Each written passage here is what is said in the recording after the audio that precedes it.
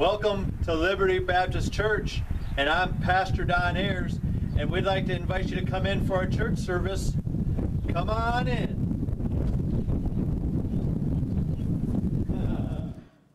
Take your hymnal and turn to page number 214, and let's stand, if you would, please, for the children's offering.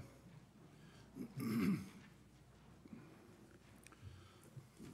ever consider the title, think about the titles of songs, the name? All the Way My Savior Leads Me. What if he didn't lead you all the way? You'd be caught up short somewhere along the line, hanging out there in outer space somewhere. All the way.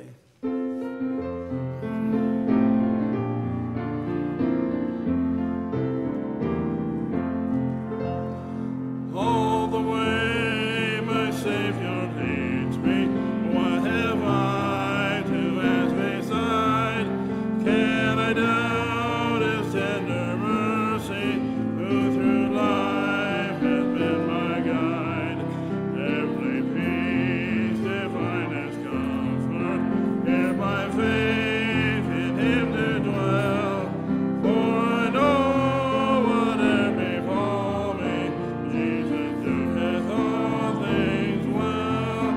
For I know whatever befall me, Jesus doeth all things well. All the way my Savior leads me, cheers each winding path I tread, gives me grace for every trial, feeds me with the living bread. Though my weary steps may falter, and my soul athirst may be, gushing from the rock before me, lo, a spring of joy I see. Gushing from the rock before me, lo, a spring of joy I see. All the way my Savior leads me, all the fullness of his love, perfect rest to me is promised in my Father's house above. When my spirit clothed immortal wings its flight to realms of day, this my song through endless ages, Jesus led me all the way. This my song through endless ages, Jesus led me all the way. You may be seated.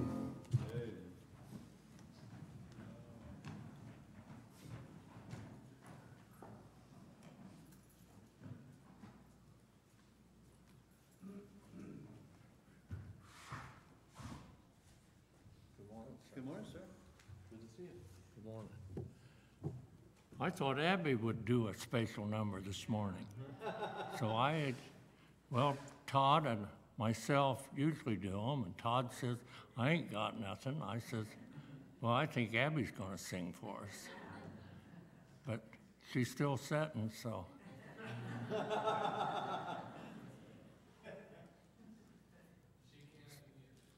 It's amazing. Was it your niece, born without the aorta arch and the, who was it, Mike?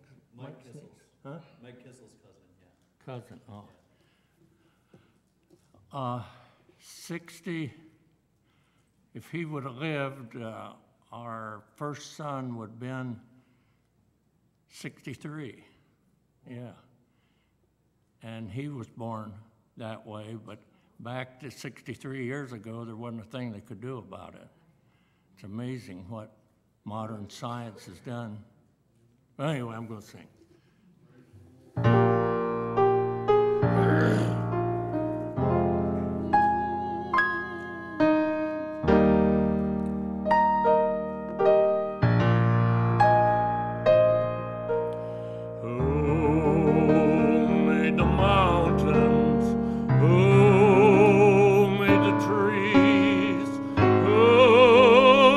Rivers that run to the seas, and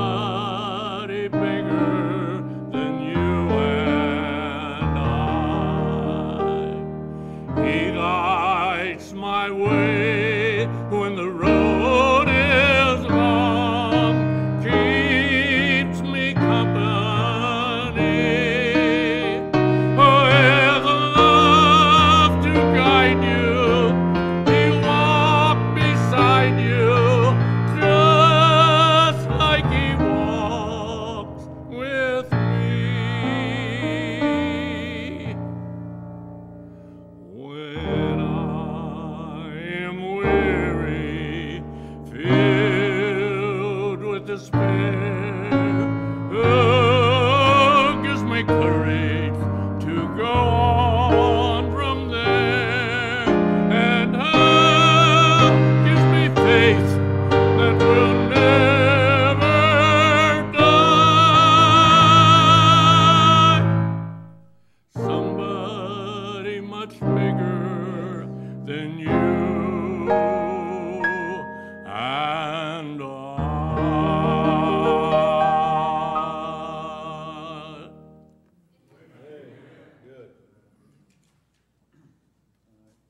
Maybe we'll talk Miss Abigail into singing tonight then, all right?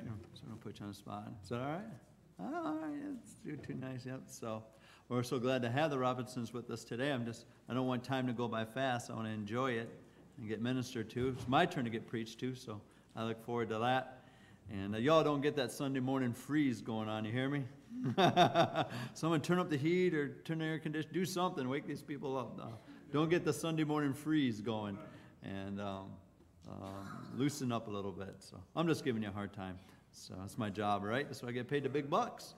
To keep you guys loose. And so thank you for being here today, and thank you for the good Sunday school lesson, Brother Caleb. And prayer always it's one of those most talked about but the least practiced, and very important, especially in the day which we live in. And Daniel was a man of prayer, and he went through the most difficult times in the Bible and difficult times in the country, and we got some of the greatest lessons of prayer because of that. So don't give up.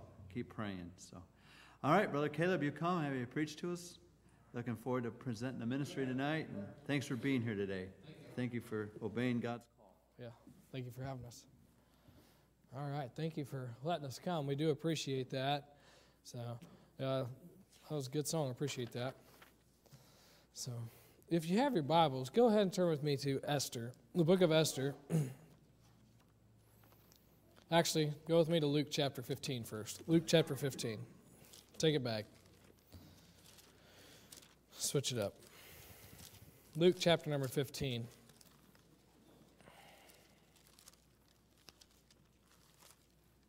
I was debating on what to preach this morning, so I decided on this. So if it's bad, we can change it up. We can do a different one.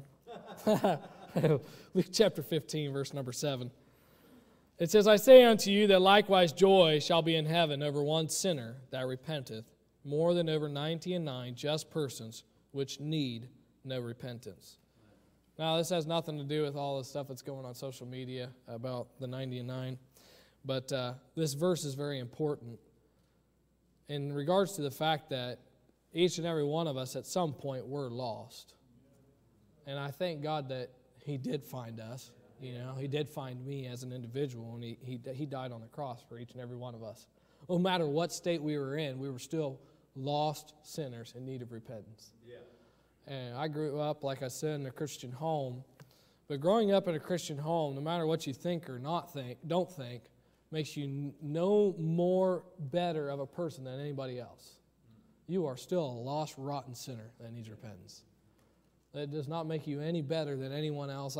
Sometimes we hear a lot of people, especially when you grow up in a Christian home, you know people have had really cool testimonies. They're like, yeah, I was saved out of this lifestyle and I came out and this is what God brought me from. You know what? The littlest sin, the Bible says a lying tongue is an abomination, and I know for a fact that I was a little liar. Yeah. I was an abomination in God's eyes. Wow. As a Christian. That's good. Yeah. In a Christian home as a little Christian kid. But I was an abomination. Yeah. It goes to show you that we're all the same. We're all saved by grace. We all came from nothing, and God restores us and put us in fellowship with Him when we didn't deserve it, no matter where you're from. So it's just a thought. Has nothing really to do with the message. But go with me to to Esther chapter 8, if you would. Esther chapter 8. We're going to look at this story, and before we read this verse, let's go ahead and go to the Lord in prayer.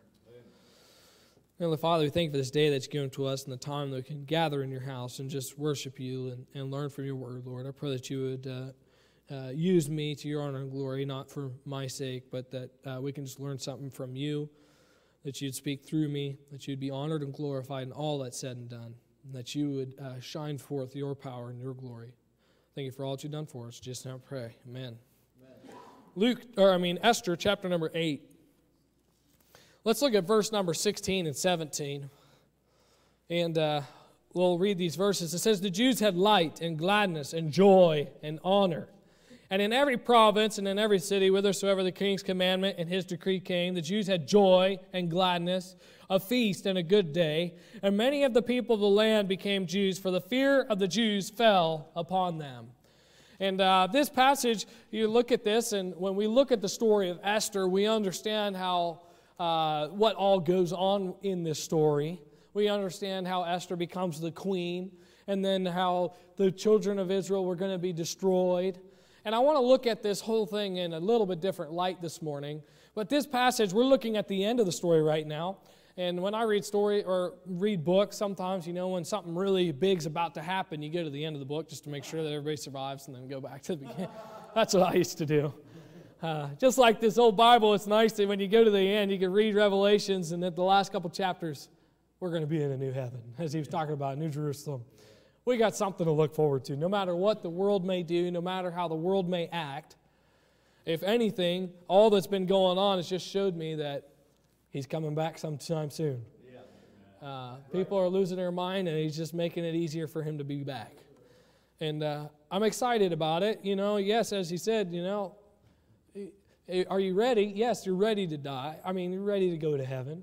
But do you want to write the second? Well, that's up to you, I guess. Each and every one of us, you answer that in your own way. But this story is a very interesting story. In Esther, we know how this all happens, but I want us to look at it from a little different perspective. And go back with me to Esther chapter number 3. Esther chapter 3, verse number 1, we'll start off with this story. And there's going to be a little bit of reading just because there's a whole lot in this book. It says, after these things did King Ahasuerus promote Haman, the son of Hammedatha, the Agagite, and advanced him, and set his seat above all the princes that were with him. So Haman has been set up, right? And it says, all the king's servants that were in the king's gate bowed and reverenced Haman, for the king had so commanded concerning him. But Mordecai bowed not, nor did him reverence. Then the king's servants which were in the king's gate said unto Mordecai, why transgressest thou the king's commandment? Now it came to pass, when they spake daily unto him, and he hearkened not unto them, that they told Haman to see whether Mordecai's matter would stand, for he had told them that he was a Jew. Now it's kind of funny that they just kept bringing it over. It seems like nobody that's on the other side ever lets anything relax. Right. It's like just keep bringing up the same thing over and over again. It's like, whatever. Okay, everybody's moving on. All right, so now it came to pass, verse number 5.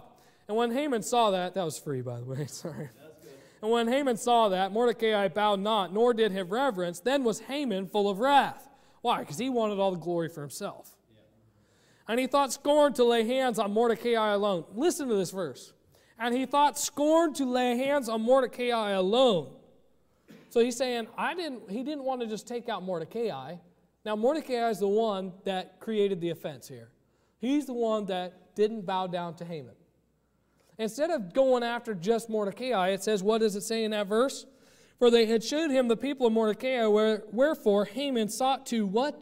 To destroy all the Jews that were throughout the whole kingdom of Ahasuerus, even the people of Mordecai. He's like, you know what? I'm going to take them all out. Like, seriously?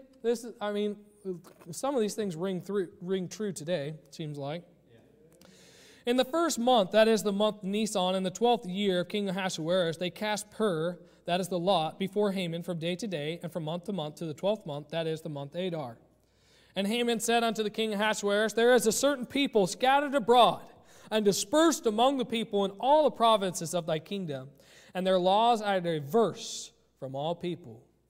Neither keep they the king's laws. Therefore it is not for the king's profit to suffer them. If it please the king, let it be written that they may be destroyed, and I will pay 10,000 talents of silver to the hands of those that have the charge of the business, to bring it into the king's treasuries.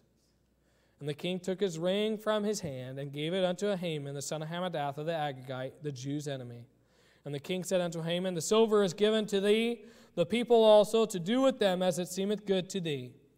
Then were the king's scribes called on the 13th day of the first month, and there was written according to all that Haman had commanded unto the king's lieutenants, and to the governors that were over every province, and to the rulers of every people of every province, according to the writing thereof, to every people after their language, in the name of the king Ahasuerus was it written, and sealed with the king's ring. Notice this verse right here. And the letters were sent by posts into the king's provinces to destroy, to kill, and to cause to perish all Jews, both young and old, little children and women, in one day, even upon the 13th day of the 12th month, which is the month Adar, to take the spoil of them for a prey. The copy of the writing for a commandment to be given in every province was published unto all people, that they should be ready against that day. The posts went out, being hastened by the king's commandment, and the decree was given in Shushan the palace. And the king and Haman sat down to drink, but the city Shushan was perplexed. I want you to notice that word, the posts. You look at this passage, we see here that all the Jews now are to be destroyed. And we understand the story, but I want us to look at this from a little bit different perspective this morning and draw a couple different conclusions out of it. Number one, I want us to understand that there is a conflict. Just as there's a conflict in this passage, what's the conflict? The conflict is the children of Israel are going to die. But there is a conflict in this world today, and there is somebody that is seeking to destroy the entire world. The Bible says in 1 Peter 5:8, the devil is as a roaring lion, walketh about seeking whom he may devour. You see, the devil wants to destroy not only Christians, he wants to destroy the lost. You see, if he destroys Christians, he destroys the lost, because there's nothing to help stand in the gap. Now, God uses us as individuals in a great and mighty way, not because we're special, but because He chooses to. Yeah. The Bible says that when the Jews came out of Jerusalem and they were casting their palms down before Christ, remember that? And they were talking about Hosanna, Hosanna. And they're like, why are these people doing that? He said, if they didn't, the rocks would cry out. Yeah. That tells you right now the rocks can do just as good a job as I am right here. God used a donkey. He doesn't need anybody special. He just needs somebody. And so in that, I want us to think about this passage. I want us to draw some conclusions. I want us to look at these Jews, not in the fact that they're God's people, but in the fact that it's just like a lost and dying world. Yeah. It is a people with no hope. These people had nothing to look forward to. They are now getting a decree that they are going to die, and all their kids are going to die. Their families are going to die, and everybody's going to get everything they own. And we look at the lost and dying world today, there is a decree from the King in heaven that anybody that rejects Him is going to die and spend an eternity in hell. Yeah. And there's a person that's in this world today. We know that Satan is moving and trying to destroy others. He causes destruction. He causes mayhem. You don't think that what's going on today isn't part of Satan's plan? He is the prince of this world. Yeah. It caters all to what he's doing. Yeah. Doesn't mean that God's not on the throne. Let's not forget that. God is giving him a time. If you look at the book of Revelations, what happens during the tribulation, God gives Satan free rein, not because he can't do anything, but because he chooses to. Yeah. And so we understand that, but we see that there's a conflict for this world. There is a lost and dying world that is needing the gospel of Jesus Christ. Yeah. And there's a gospel, that message that needs to be presented. But first, there has to be a calling. Number one, there's a conflict, but number two, there's a calling. If you look in Esther chapter 4, we're going to kind of just work through this entire story. And it says in verse number 1, and when Mordecai perceived all that was done, Mordecai rent his clothes and put on sackcloth with ashes and went out into the midst of the city and cried with a loud and bitter cry. And came even before the king's gate, for none might enter into the king's gate clothed with sackcloth. And in every province, whithersoever the king's commandment and his decree came, there was a great mourning among the Jews, and fasting and weeping and wailing, and many lay in sackcloth and ashes. So Esther's maids and her chamberlains came and told it her. Then was the queen exceedingly grieved, and she sent raiment to clothe Mordecai and take away his sackcloth from him. But he received it not. So we see here that Mordecai is in distress, And he's calling out and he's looking for somebody to help him in this situation. He realizes that there's going to be destruction of these people, and he's looking for someone to help. He's not in a place of authority. He's not anybody at this point. And if you look in verse number 5, Esther calls to him, and then keep going. It says in verse number 7, "And Mordecai told him of all that had happened unto him, and of the sum of money that Haman had promised to pay to the king's treasuries for the Jews to destroy them. Also he gave them the copy of the writing of the decree that was given at Shushan to destroy them, to show it unto Esther, and to declare it unto her, and to charge her that she should go in unto the king, to make supplication unto him, and to make requests before him for her people." So she's been called now. There's a calling out of her to do a duty for her people, to make a stand in a time that is very difficult. You know, he looked at what was going on, Mordecai did, and he said, you know what, there's one person that can make this happen. And he says, you know what, Esther, I need you to do something. And it's interesting when you look at the story, it goes and keep reading. It says in verse number 10, "And Esther spake unto Hatach and gave him commandment unto Mordecai. All the king's servants and the people of the king's provinces do know that whosoever, whether man or woman, shall come unto the king into the inner court, who is not called, there is one law of his to put him to death, except such to whom the king shall hold out the golden scepter, that he may live. But I have not been called to come in unto the king these 30 days. She's saying, I understand that I'm in a great position, but it doesn't matter. If the king doesn't call me in, I can't do the job. Because as soon as I walk in there, he's going to kill me. And it's interesting that she's been called for a purpose, and at the same time, when she's been called for this purpose, she's saying, I can't do the job. And I know in my own personal life, God calls me to do something, and when God called me to do something, I gave excuses. That's like the first thing. How many of you Christians have ever done like that? Yeah. God calls you to do something, the first thing you do is like, I can't go there. I mean, when you're out soul winning, one of the first excuses that you have, especially when you knock on somebody's door, is if it's like a real big guy, you're just like, you know, when I was a kid, especially, you have this big biker guy, and you're trying to witness to him, and you're like, come to my church, you're scared to death. You know, you give excuses of why you can't do something. You're always scared to do something for God, right?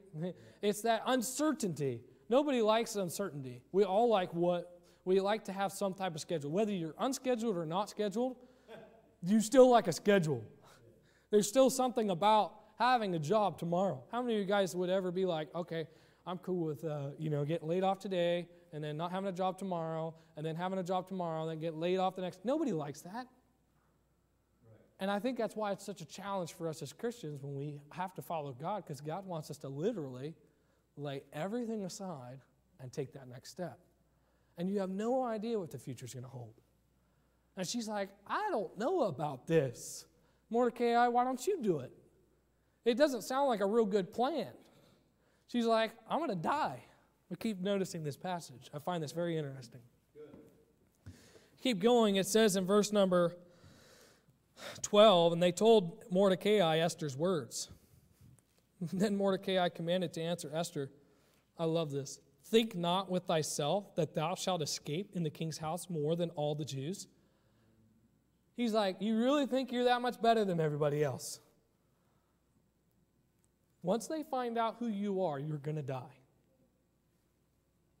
And he's like, verse number 13, or verse number 14. For if thou altogether holdest thy peace at this time, then shall enlargement and deliverance arise to the Jews from another place. But thou and thy father's house shall be destroyed, and who knoweth whether thou art come to the kingdom for such a time as this. Yeah. You realize God calls people in certain situations. He understands the predicaments. Just as he was talking about Daniel. Daniel was called to do certain things. He went through so many different kings, but he always kept his path right. He always followed God. But even in all that, there's always that uncertainty. But he's saying, you really think that no matter where you're at, it's just going to be all right. Christian, in a lost and dying world, the biggest problem is Christians because we don't want to follow. The calling's been made. We've all been commanded.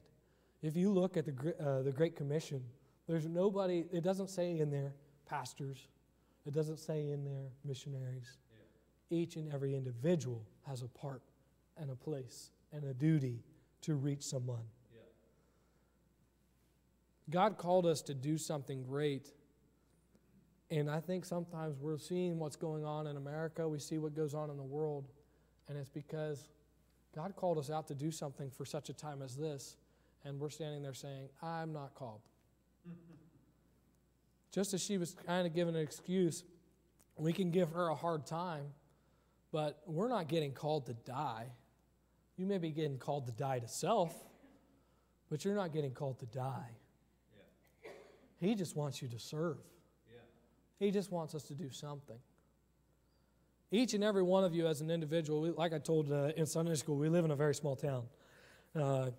Well, we don't even live in town, but we live next to a small town. There's 400 people in our town.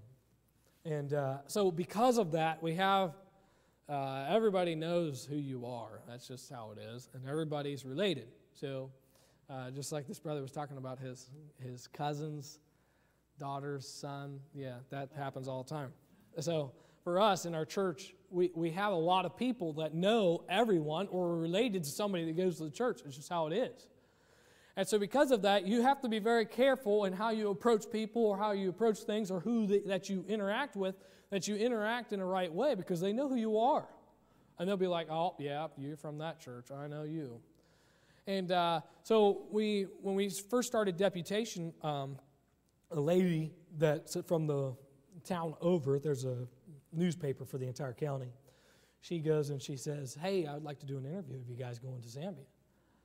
I was like, okay, well, that's cool. So we did this interview, and we got to talk. And they took a picture of us, and they put us in the beacon. Well, we're in a small town, okay? Well, so everybody knows who you are. And they're all like, you run into people in the grocery store, they're like, oh, yeah, how's Africa? You know what I mean? It's weird. But it goes to show you that our impact is in such a way that you are reaching people whether you know it or not. And you as individuals here in this area, a farming community in this area, I'm sure that you have people that you run across on a daily basis that you're going to reach, that their only presentation of Jesus Christ is the fact that you come. Yeah. There may be a grocery clerk, that may check your groceries out every time you come to the store, and the only thing she knows about your church is you.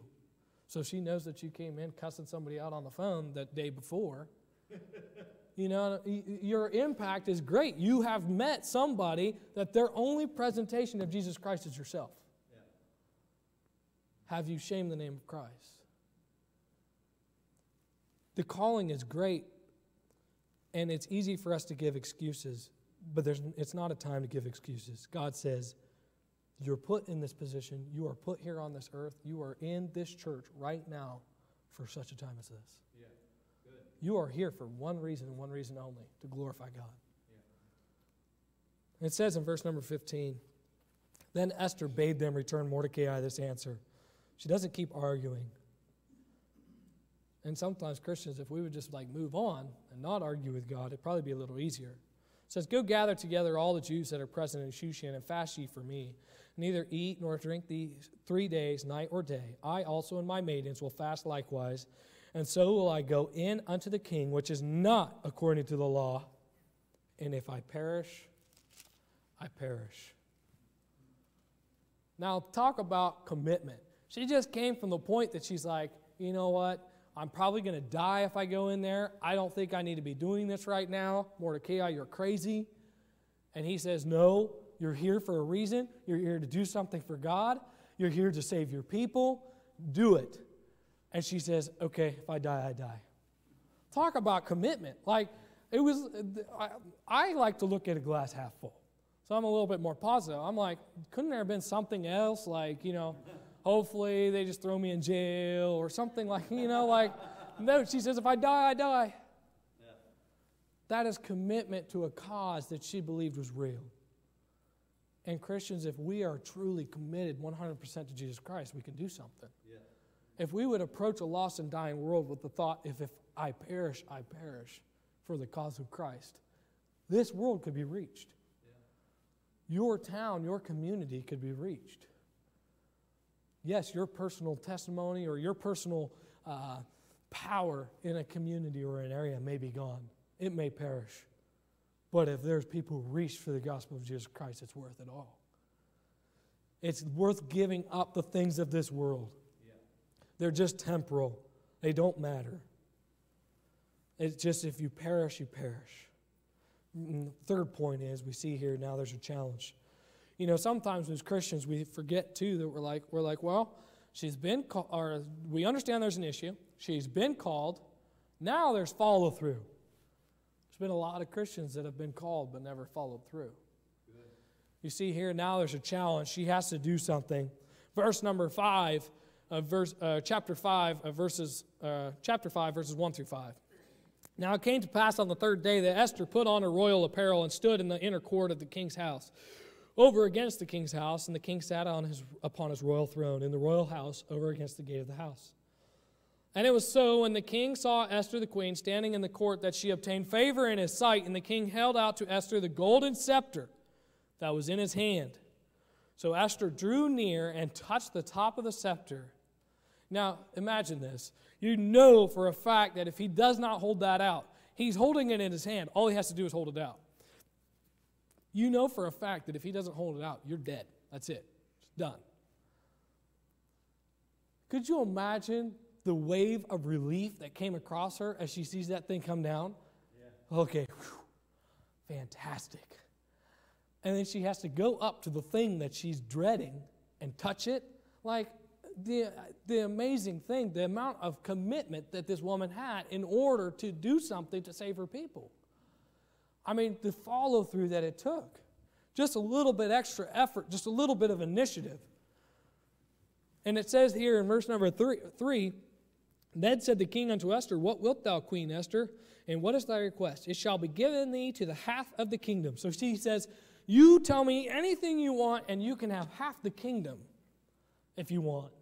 I will give you everything you want. No matter, she just walked in just to make a request, and he says, you know what? You want half my kingdom? Cool. I mean, that's pretty impressive. I mean, God obviously is doing something here. So did she blow it in verse number 4? And Esther answered, If it seem good unto the king, let the king and Haman come this day unto the banquet that I have prepared for him. You're like, what in the world here? Okay, this is your time to come out, do something amazing. You're saving your people. Boom, everything's solved. You have all the power now. And all of a sudden, you're going to say, hey, come to my banquet. And I'm like, you look at that story, you're like, seriously, is this a joke? Like, what, did she forget what she's supposed to be doing? She just fasted 3 days. Sometimes, and I know for myself, you know, especially when you're younger, you always want everything to happen now. It's like fast, fast, fast. We live in America, I like to call it like a fast food society. Yeah. It's just how we are. It's our mindset. You go overseas in Zambia, it's mañana. It's always the next day. There's always, okay, we'll be there. 2 hours later, they finally show up. You've done 15 other things other than what you're supposed to do, and then you finally get to what you're going to do. It's just a different mindset. And she says, hey, come to my banquet. Verse number 5, Then the king said, Cause Haman to make haste, that he may do as Esther has said. So the king and Haman came to the banquet that Esther prepared. So you see this, that she's been called out. She's supposed to do something great. She has the opportunity, and now she's saying, okay, come to my banquet. So you keep looking at the story. But I want you to notice something if you keep reading. Look at chapter number 6, verses 1 through 3. If she had done it according to how we wanted things to happen, or how we perceive things should be, God wouldn't be able to do his work. Look at verse number 1. On that night could not the king sleep. And he commanded to bring the book of records of the Chronicles, and they were read before the king. Because she has the banquet, and then she tells him to come to another banquet. Like, she still doesn't bring the issue up, okay? So, sorry, I skipped that part. But verse number 2. And it was found written that Mordecai, had told of Bigthana and Teresh, 2 of the king's chamberlains, the keepers of the door, who sought to lay hand on the king Ahasuerus. 3. And the king said, What honor and dignity hath been done to Mordecai for this? Then said the king's servants that ministered unto him, There is nothing done for him. Look at this. So she goes, she says, have a banquet. We're going to have the banquet. They come to the banquet. She says, okay, come again tomorrow. I'm going to have another one. And we're like, why is she still not bringing this issue up? But chapter number 6, the king goes to bed and can't sleep. And then all of a sudden, Mordecai's name comes up. If you don't believe that's the hand of God, I don't know what is. Yeah. You see, sometimes we want things to happen in such a way in our lives, and I was talking to another pastor about this, and there was doors that we wanted open in Zambia. There was opportunities that we wanted for us to do, and for those doors to be just perfect to walk through. And it seemed like the door just kept shutting on this one opportunity. And I was like, why in the world? And God kept shutting it, kept shutting it, kept shutting it. We'd been dealing with it for 9 months. And I'm like, now, what is going on? And then God finally opens another door, and he says, hey, this door is the door I want you to go through. But you're so blindsided, and you're so set on one direction all the time. God wants to take you another direction, and you refuse to go through that door because this door looks like it's the door you're supposed to go through. I just want to challenge to my mindset. And just like this, you look at the story, and we're like, we're going to do it. She could have pried that door open and taken off and just done what she had done, and maybe the king would not have been even receptive to hear what she had to say. But God was able, she gave God time in the background to move. And the Holy Spirit starts to work in people's lives. The king's heart softened already towards Mordecai. So now he wants to do something great for Mordecai, even though he's not what was supposed to be taken care of. He's supposed to be killed. So you can't do something great for the guy and then all of a sudden kill him the next day. So obviously God's doing something here. God wants to move in people's lives, and you may be reaching somebody or trying to reach somebody, and you keep trying to kick that door open, and God just hasn't opened it yet. Maybe we haven't allowed the Holy Spirit to work in their lives. I'm not saying giving it up on somebody, but sometimes the Holy Spirit just needs to work. God has to call them. I'm not Calvinist, but at the same time, we could use with a little bit of understanding that God needs to do something. We cannot force anybody to follow him. And God wanted to do something great in these people's lives. And God wants to do something great in your life or those around you. And if you try to kick the door open all the time, it's never going to open. There has to be that patience and that waiting period. Like we said, God's timeline is always perfect.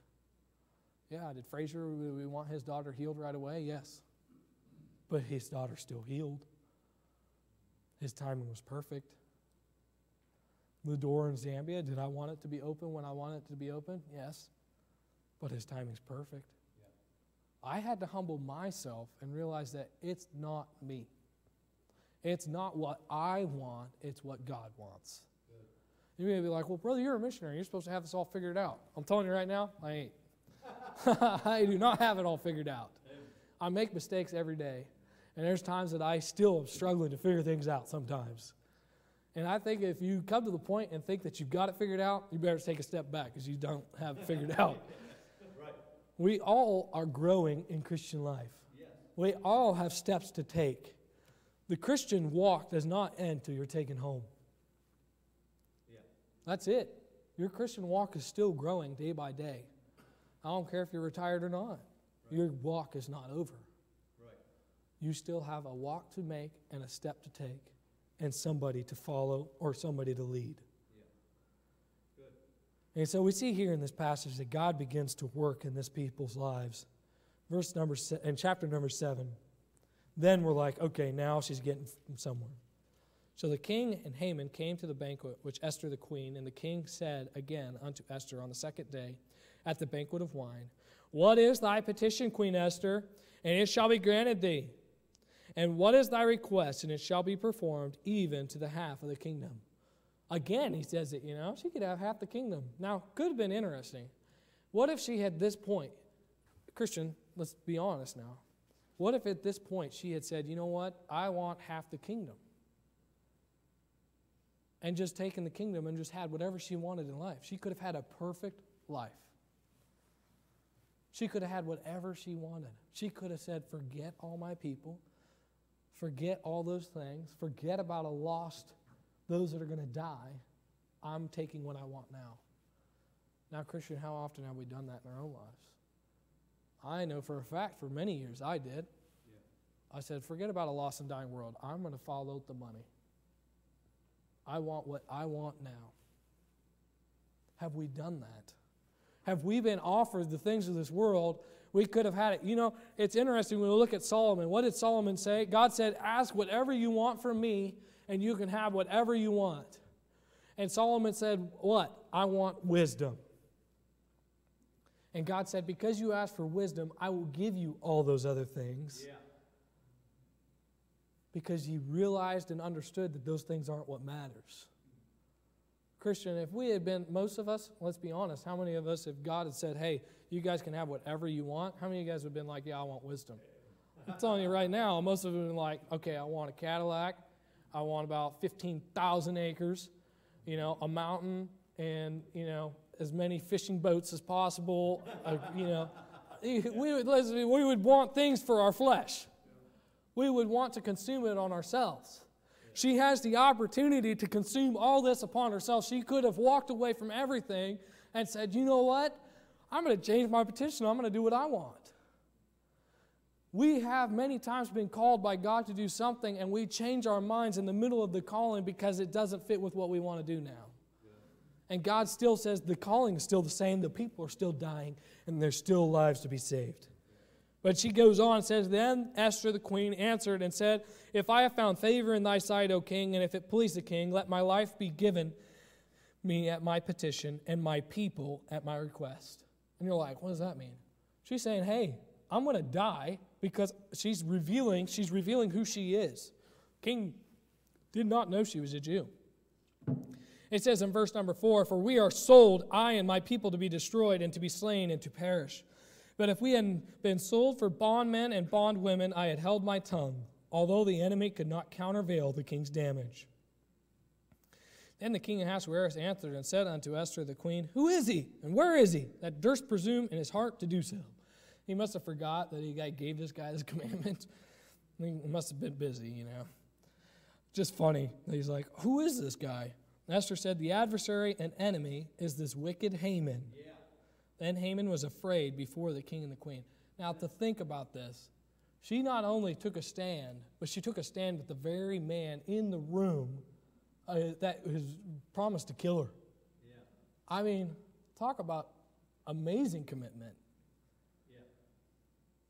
Verse number 7, and the king arising from the banquet of wine in his wrath went into the palace garden, and Haman stood up to make request for his life to Esther the queen, for he saw that there was evil determined against him by the king. He was like, okay, I'm doomed.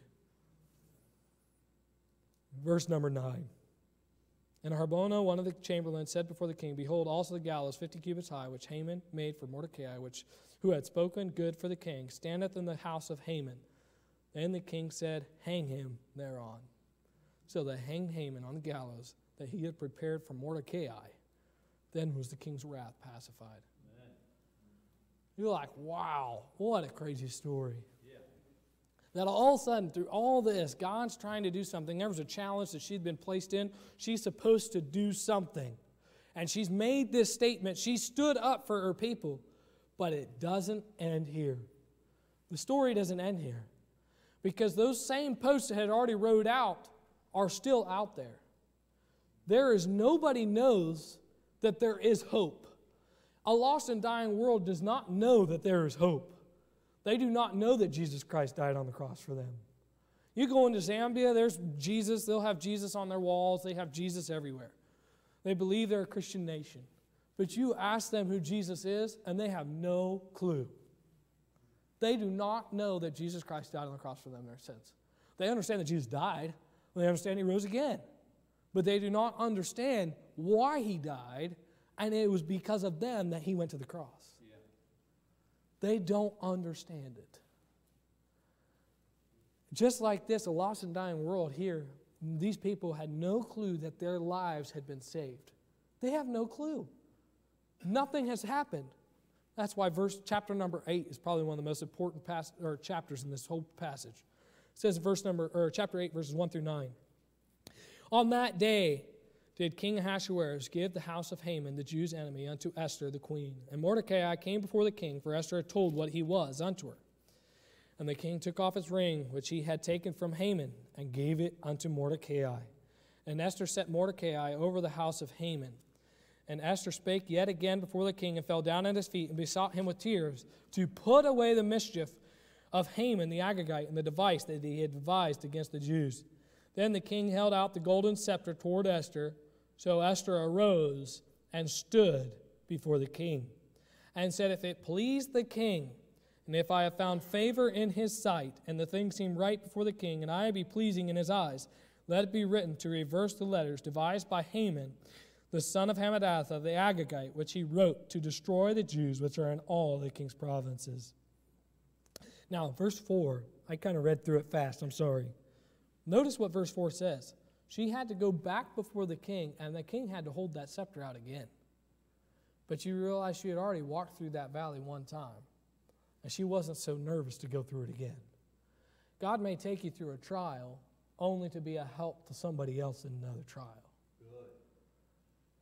Just like Frazier, I was talking about him earlier. He lost a son several years ago. He died when he was a baby. In Zambia, if a baby is under 3 months, they do not bury him. They do not have a funeral. They just take him out back. They don't believe they're a human being. And so it was a big deal. They had one of the first funerals in the bush for his son.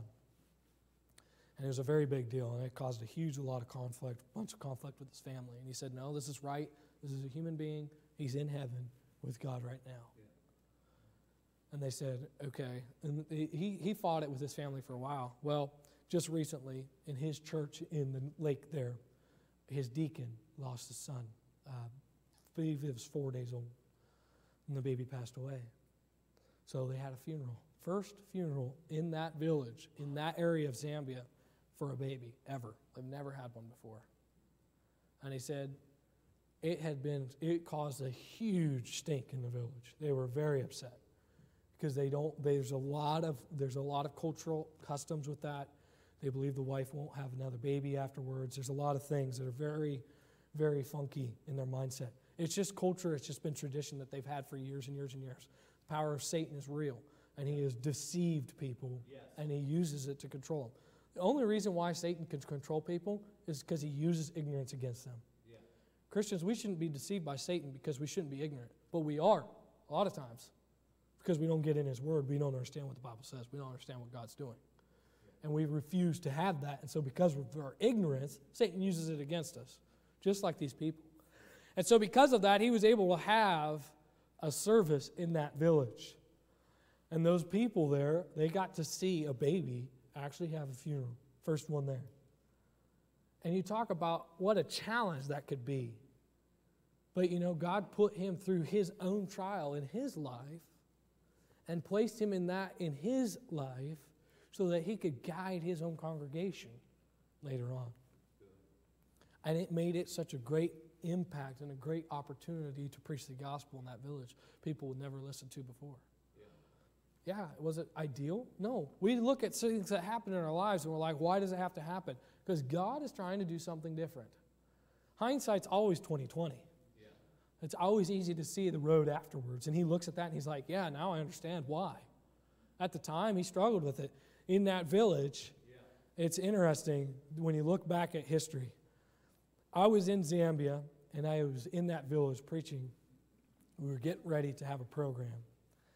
And he was looking through, Pastor Dave, who was the missionary there at the time, he was looking through his iPad, getting something for it, and there was the picture of his son on there. And in that village, he came up to me, and he was weeping and so discouraged about losing his son. And he was talking about it, and we talked about it, and we're like, God's going to, we understand that God's ways are perfect, and, I tried to encourage him a little bit, and I wasn't married at the time, I didn't have a kid, now I do, and, I really understand for him now more so than I did then. you know, as a young man, you just try to throw scripture to everything, and it doesn't always, you know. Scripture's good. I'm not saying it's not, but it's very hard, you know. And I look at that now in that same village, in that same place where he broke down and God broke him right there on that spot about his son. It's the same village that he gets to be there presenting the gospel to a bunch of people because of what happened there. That's good. Who would have thought that that would have happened, that I would have been there during that time, that he would have lost his son? Who would have ever thought any of that would happen? Talk about God's timetable being amazing. Yeah. Talk about God's hand moving in the backgrounds. And so we see this story. God's still trying to do something here. In verse number 6, it says, "For how can I endure to see the evil that shall come unto the people? Or how can I endure to see the destruction of my kindred?" Verse 7, "Then the king Ahasuerus said unto Esther the queen and to Mordecai, Behold, I have given Esther the house of Haman, and him they have hanged upon the gallows because he laid his hand upon the Jews. Write ye also for the Jews as it liketh you in the king's name, and seal it with the king's ring. For the writing which is written in the king's name and sealed with the king's ring may no man reverse." He's saying, what I've done is still going to happen unless you reverse it by writing a new commandment. We look at scriptures and we understand that there's a lost and dying world that needs the gospel of Jesus Christ. And we know the king's commandment from heaven is that the lost world will spend an eternity in hell. But God also wrote right after that commandment, he said that he loved the world so much that he sent his son to die on the cross for us. Yes. He rewrote the commandment. That's good. And gave hope to a lost and dying world. Yeah. I mean, how amazing, when you look at the story, how amazing is the transition here that you can see. But it doesn't stop there, because just even if he rewrites it, doesn't matter. It says, "Then were the king's scribes called at the time in the 3rd month, that is the month Sivan, on the 23rd day thereof, and it was written according to all that Mordecai commanded unto the Jews and to the lieutenants and the deputies and rulers of the provinces, which are from India unto Ethiopia, and 127 provinces, unto every province according to the writing thereof, and unto every people after their language, and to the Jews according to their writing and according to their language. And he wrote in the king Ahasuerus' name and sealed it with the king's ring and sent letters by" what? What's that word that I told you to remember earlier? Posts. "On horseback and riders on mules, camels, and young dromedaries." Keep reading. It says, verse number 14, "So the posts that rode upon mules and camels went out," what? "Being hastened and pressed on by the king's commandment, and the decree was given at Shushan the palace." Those posts were the only thing holding an entire nation from destruction. Esther had done her job. Everybody had done their job, but it still came to the fact that those guys that were on those mules and horsebacks, imagine if one guy said, "You know what? I feel like I'm tired today. I'm just not going to do nothing," and never reached a village that he was supposed to reach to. You realize how huge this kingdom is, Ethiopia to India. People don't realize how big Africa is. Africa is an absolutely monstrous continent. I mean, it's huge. The country of Zambia, if you look on a map, doesn't look like it's very big. It's bigger than the state of Texas. Wow. So imagine all those African countries about the size of Texas on there. Well, you have 15 states the size of Texas. Okay, you've blown past the U.S. already. Everybody that lives in Texas always thinks it's bigger and better in Texas. My brother-in-law is from Texas, and we always give each other a hard time. But yes, if you're from Texas, I'm sorry. I've been there. I lived there. I've done that. But yes, it's interesting when we look at that. So imagine how big this is. India is a huge continent as well. They're covering huge amounts of ground. There's a lot of people with a very specific job to do something. Yeah.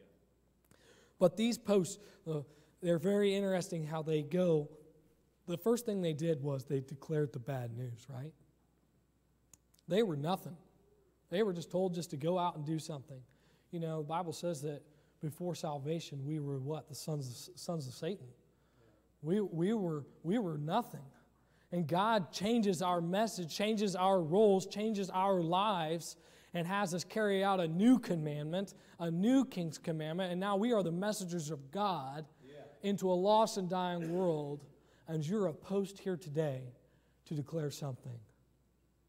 Jesus Christ already paid the price. The sacrifice has already been done. Everything is taken care of. All we have to do is take the message. That's right. The King's commandment is clear. That's point number 4 is the commandment. But last point is in Esther chapter 9. Well, go back to verse number 16 that we looked at already. The Jews had light and gladness and joy and honor. Verse 17, and in every province and in every city, whithersoever the king's commandment and his decree came, the Jews had joy and gladness, a feast and a good day. Yeah.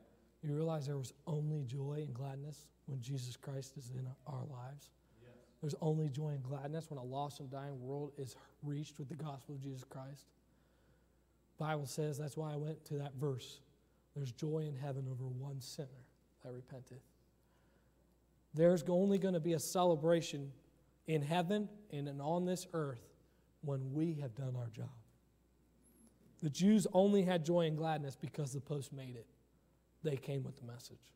They heard the good news. And many of the people of the land became Jews, for the fear of the Jews fell upon them.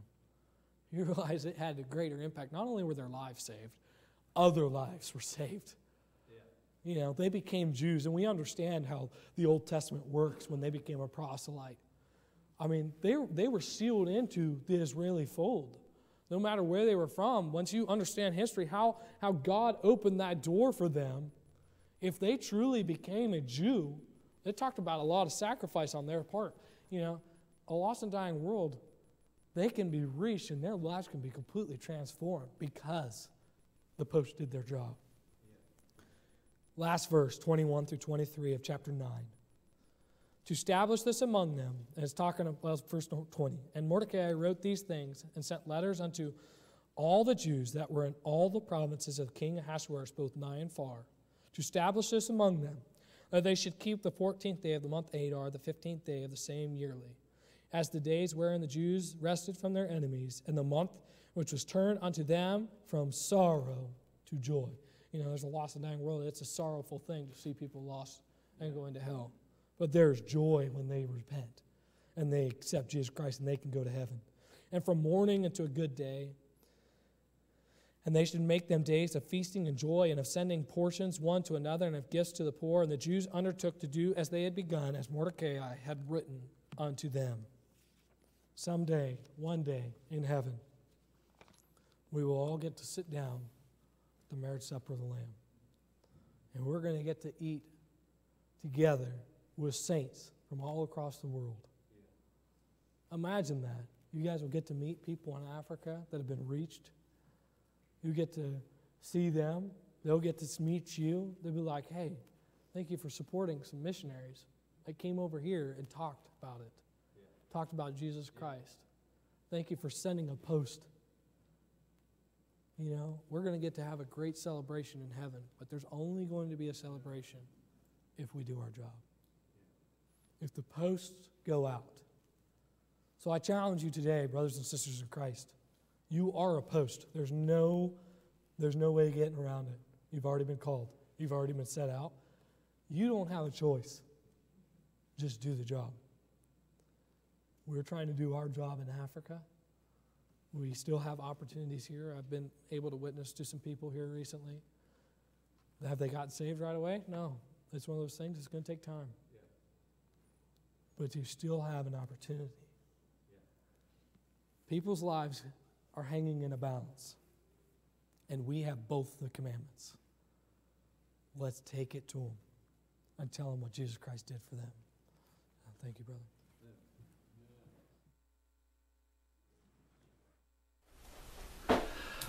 That concludes our worship services today. We'd like to thank you so much for tuning in and watching us on live stream. And we personally like to give you an invite to our church. If you're out there and you don't have a place that you call home, if you don't have a local church to attend, we'd love to have you. And we want to give you a personal invite and come meet us in person. So thank you once again for watching. And we sure hope you got a blessing from the message that the Lord gave us today. And if there's never been a time in your life where you asked the Lord Jesus Christ to be your personal Savior, We pray that you might take this opportunity after hearing this message and invite the Lord Jesus Christ into your heart and accept Him the best way you know how as your personal Savior, so you can know for sure that heaven's your home when you die. So thanks again for tuning in. This is our home Facebook page at Liberty Baptist, and also you can see us at libertybaptistada.com.